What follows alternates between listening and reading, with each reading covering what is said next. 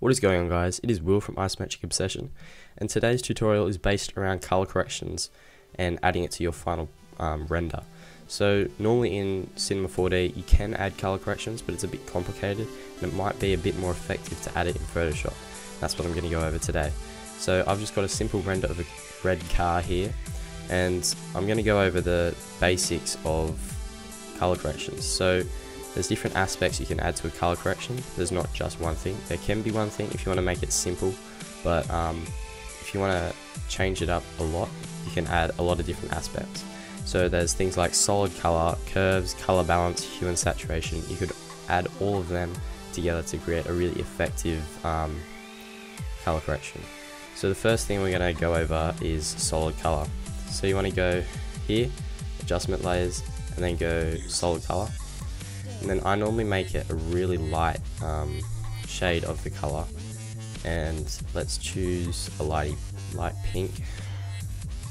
Go to up here and choose soft light, and this will add like a really nice glow effect. If you lower the opacity on it, it will add a really nice glow effect, and if I turn it off, you can see the difference here, and that just makes it look really nice, gives it a good glow type feel.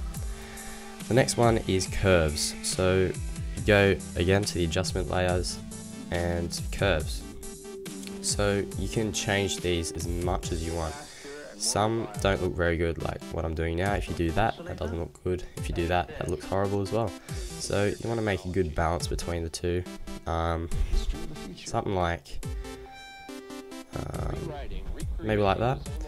It adds a slight contrast difference and can change it quite dramatically from your final product. Next one is color balance. Now this one is a really useful tool, so you can change the balance of colors within the picture. So again, it could add the glow effect. You can change the colors up dramatically if you use it right. So that looks quite nice, and that just gives it, changes all the colors. So you know, that's pretty straightforward. Hue and saturation is another pretty straightforward one. Yeah, basically you can just change the colors, and you don't want to do it too dramatically, because then it will change the colors of the shadow, which is what is happening now.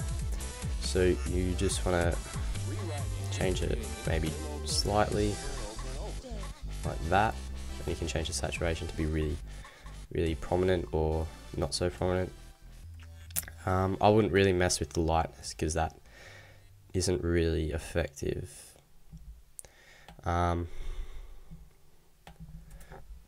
the next one, you can do brightness, contrasts, or exposure. I quite like exposure because it changes a lot of the lighting and feels of the photo.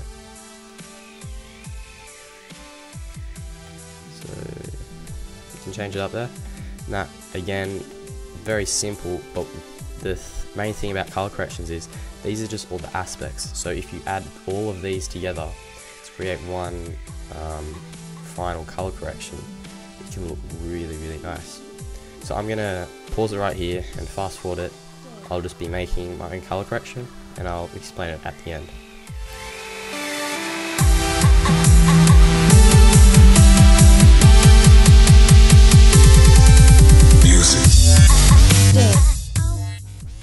Okay, so basically what I've done here is create my own color correction in this folder, and I've added a whole range of things that we've explained through this tutorial.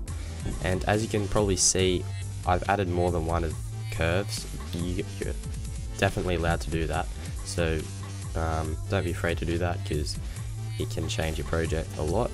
So if I didn't add that curves, it would have had a lot more brightness and a bit more glare to it, which I didn't really like, so I took that away and made it a bit more contrasted.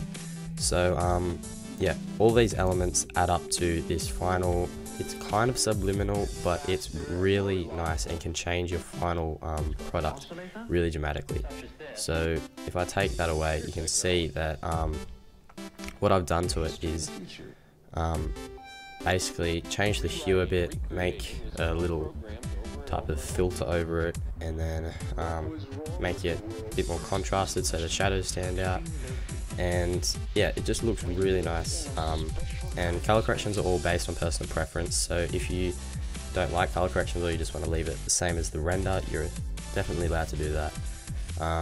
There's no really rules on color corrections, just don't go crazy with like curves, and as I said before, don't do this or this. So yeah, so this is the tutorial for the week. I hope you enjoyed it. If you do, leave a like and comment, and subscribe if you want to see more, and even write in the comments below what you would like to see as the next tutorial. And yeah, I'll see you next tutorial.